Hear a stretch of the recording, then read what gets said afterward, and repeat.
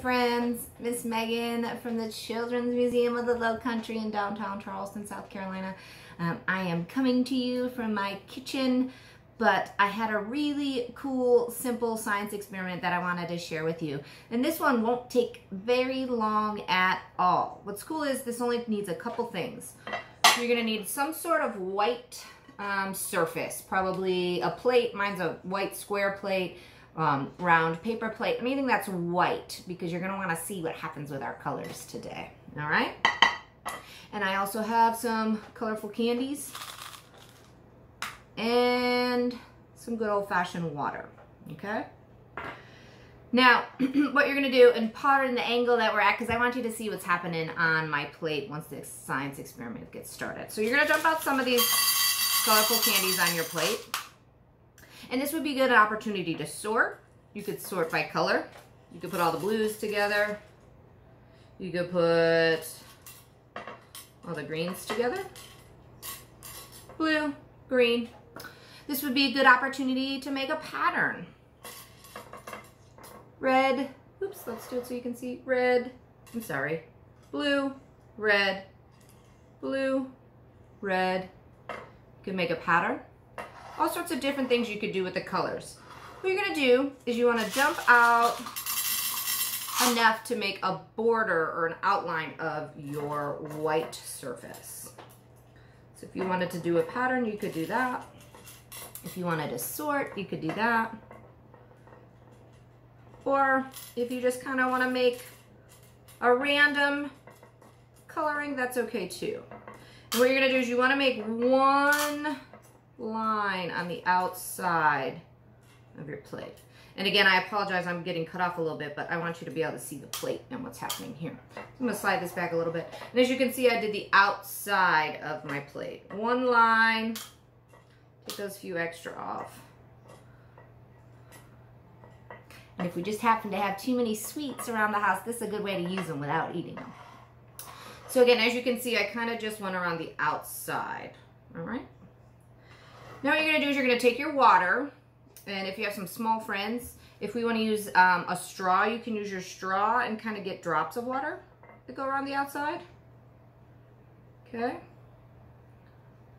This part's going to be kind of hard for you to see.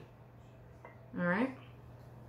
Our bigger friends, if you're able, you can put your water in kind of a, something with a lip. And what you're going to want to do is you're just going to want to pour some of the water on the outside edge of your M&Ms. Okay. All right. And then the other edge.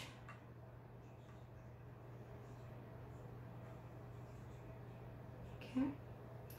And then this other edge, will be backhanded, I guess.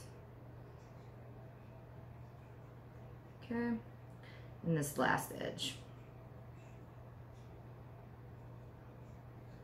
All right, and you might be starting to see something's kind of happening on my plate. This would be a cool time to kind of maybe talk about color mixing. So Miss Megan's favorite color is green. But if I didn't have a green, I could use a blue and a yellow. Because I know when you mix blue and yellow, you get green. There's another cool color called orange.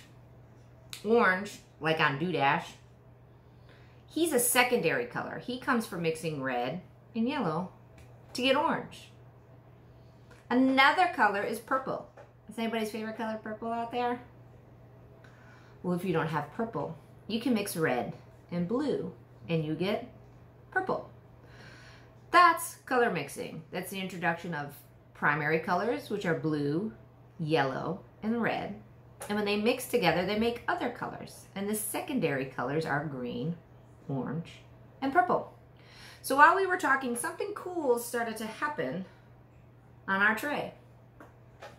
It's going to be kind of hard for you to see right now, but when you get the opportunity to do this at home, you're going to see something really cool. What's happening? What do you see? See the colors mixing? Can you start to see down here? All right. And these colors are starting to break down a little bit.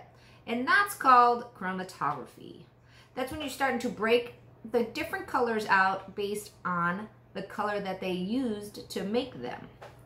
Now, can you start to see it? I don't want to lift my plate up because the colors will mix. So I'm going to try to do is carefully slide a different one over. Okay, I'm going to slide that one up. And this is one I just did just a few seconds ago.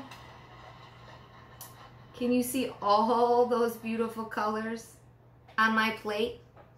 What's happening is the water dissolved the pigment on the outside and it started to make these beautiful, beautiful colors. And that's just a super simple, fun activity you can do in the kitchen. It's called candy chromatography. We would love to see what colors you come up with. So please share with us at #CHSplays. We'd love to see your creations. Thanks for doing color chromatography with candy with me. Miss Meghan misses you. I hope everybody's doing well. Stay safe. Keep playing, and we'll see you soon. Bye.